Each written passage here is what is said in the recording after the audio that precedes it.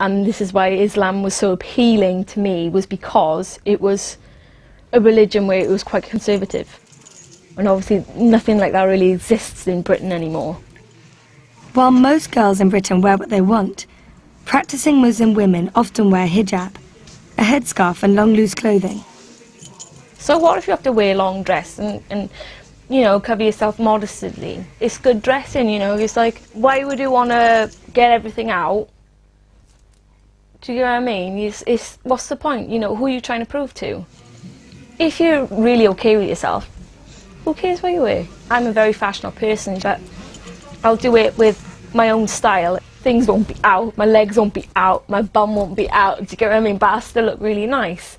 There's a way of dressing that looks nice and modestly, you know. And it says in the Quran that a woman can chase knowledge if she wishes. You know, it's like everybody gets really excited because I'm like a newborn Muslim and everybody's like, oh, will you pray for me, will you pray for me? How long have you been wearing the headscarf? I kind of experimented with it, I gotta be honest. I kind of put a scarf in my hair and wondered like, can I do this, you know? But it's like, there are Muslims out there that don't even wear hijabs, you know, like you know, as well, do you know what I mean? It's like, you don't have to wear it. Whom it may concern, Claire Louise Evans, aka Safia. This is to certify that Miss Claire Louise Evans, Safia, has been embraced and accepted Islam as a religion on August 2012.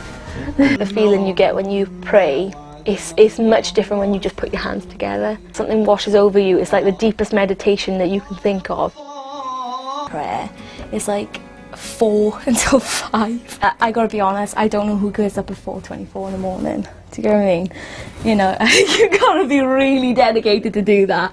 Because although I love to pray, I love my sleep as well. So I kind of always miss this.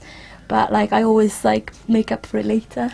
So I don't know if you're supposed to do that, but I'm probably a really naughty Muslim. Still haven't opened this. I was kind of afraid to open it in case it got dirty. It like shows you which way to pray and stuff. It's really ironic actually. It's supposed to be for Islams and yet it says made in China. It's my book and like how to do prayers and stuff, you know. It's got like what are you supposed to say and all that sort of stuff in it, you know. So yeah, so whenever I start praying, I always have that in front of me and I do it really slowly because like I can't do it really fast because like obviously I'm new and I want to do it properly. How are other members of the family with Sophia's change of religion now? They're not very happy. They're just not very happy about it. Do you think they'll ever get used to the idea? It's very hard. They are pretty accepting my family. I like to think that they are, and they will come round in time. What do you think about Islam?